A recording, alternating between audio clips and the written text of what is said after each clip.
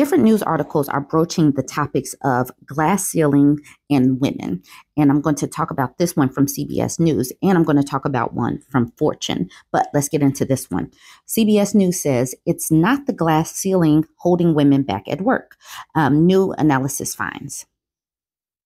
The struggle women face landing senior leadership roles in corporate America is commonly blamed on the glass ceiling, the metaphorical gender barrier that blocked their ascent to the highest levels of management. Yet, new research indicates that problems for women in the workforce begin far lower down the professional ladder. And I want to talk about this, especially as more and more women are out enrolling men getting into college. There's going to be the opportunity for more and more of the younger generation to get into management if we know where women have been faltering in the past. So we're introducing a new term, the broken rung. Women early in their careers are far more likely to stumble on a broken rung or failing to get a promotion out of their entry-level jobs at the same rate as men, according to a new study from the consulting firm McKinsey & Co. and Lean In, the nonprofit started by former Meta COO Sheryl Sandberg. For every 100 male employees promoted from entry-level jobs to managerial roles, only 87 women received a similar promotion, according to the report.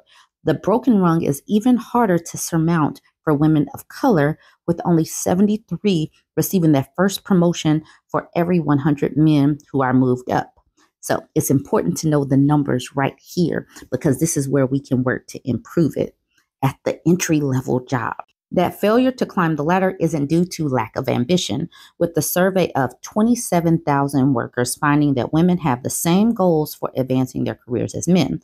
But bias may play a role, with corporate ladders often promoting young male employees on their potential, while young women are judged more by their track records, a tougher standard when female workers are just starting in their careers. So that whole thing where women and Black people, we know that you have to work that much harder to overcome the mediocrity of the potential of white men. Social science would tell you that gender bias and bias around what a leader looks like, all of that is much more likely to creep in when employees have shorter track records. Eliminating the glass ceiling may seem easier given that the pipeline is smaller at the top of the corporate hierarchy. But it's the broken rung where more attention needs to be focused, because that will unlock more opportunity for women, leading to a greater number of leadership roles and potentially boosting the share of women in C-suite roles. The share of women in C-suite now stands at 28%, up from 17% in 2015. We don't face a constraint on ambition. The pandemic created major headwinds for many women in the workforce, with millions dropping out of their labor market as schools and childcare centers shuttered. While women have returned to the job market in force, many say they prefer hybrid or flexible roles, which have become more common as the health crisis receded. That may have fueled a notion that women's ambition is waning, but that's not the case. Indeed, 96% of women said their career is important to them, and 81% want to be promoted to the next level this year, matching men's aspirations at work. The impact of microaggressions. Another myth about women in the workplace is that microaggressions, or comments or actions that subtly demean a person based on their gender, race, or other attributes, are a minor issue. But analysis have found that they can have lasting and damaging impacts on women at work. For instance, the study found that women are twice as likely as their male colleagues to be interrupted or hear comments about their emotional state, while they are more likely than a man to have a coworker take credit for their work. This is why many women want the remote work, the work from home jobs, because they can just do their job, see the results without hearing those microaggressions. Now, this part in the middle. In fact, 29% of women who work remotely say one of the biggest benefits is the reduction of unpleasant interaction with coworkers. Now, by the flip side, I believe that this is why many men, and let's face it, more men are in leadership positions, want to bring people back into the job, because they get to suck the energy, the intelligence, the creativity from the people there and take credit for it. Whereas when you're working remotely, your work is your work and you have to show your work.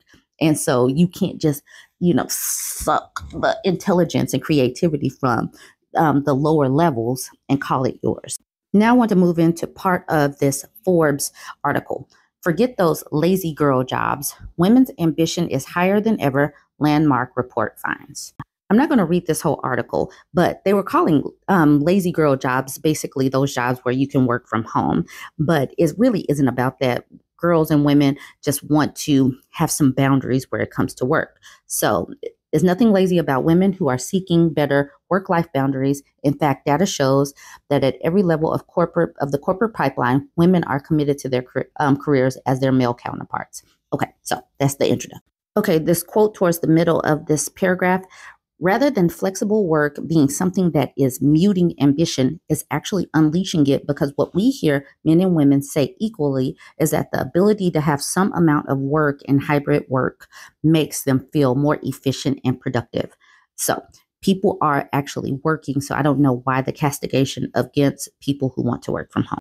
Okay, the middle of this first paragraph. Higher levels of men report receiving in-person mentorship and feedback, connection to the work and mission, and a sense of being in the know from office attendants. This is one of the reasons why they prefer to be in the office. And this is why I said just a little while ago that they prefer it, because they need to take the creativity and the intelligence from other people. That is what I believe. And like I said, this is my opinion on the data.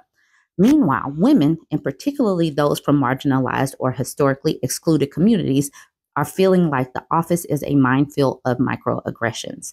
Recognize that this is finally being researched. We have been telling folks that we have to work 2 times harder just to overcome the most mediocre of white men. There is a reason, because they get promoted by what they look like, and we get cast aside at times. Nearly 3/4 of women who experience this treatment self-shield, meaning they speak up less in the workplace, code switch, feel pressured to change their appearance or behavior, and otherwise internalize the pressure to conform. This is what happens when you go in and you have to acquiesce and try to assimilate into culture rather than allowing your work to speak for yourself. Microaggressions are real, and they can, as it says at the bottom, hamper a woman's career progression. I'm glad that we are speaking on this and that they are finally doing some research on this. I'm going to end it with this. We know these women are more likely feeling the need to be perfect, which gets in the way of them fully showing up and fully speaking up at work. Companies are really missing out on everything that women have to offer. I'm glad we are seeing this. And so women, they are talking about the broken rung. So what are we going to do to prepare our teens, our daughters, our children for these positions at the bottom level? We have to continue to give them the opportunity to be assertive, confident, speak up for themselves, all of that early on, so that when they do launch, they are ready for the corporate environment if they want to take those steps. Y'all jump in the comments and let me know what you think on this one.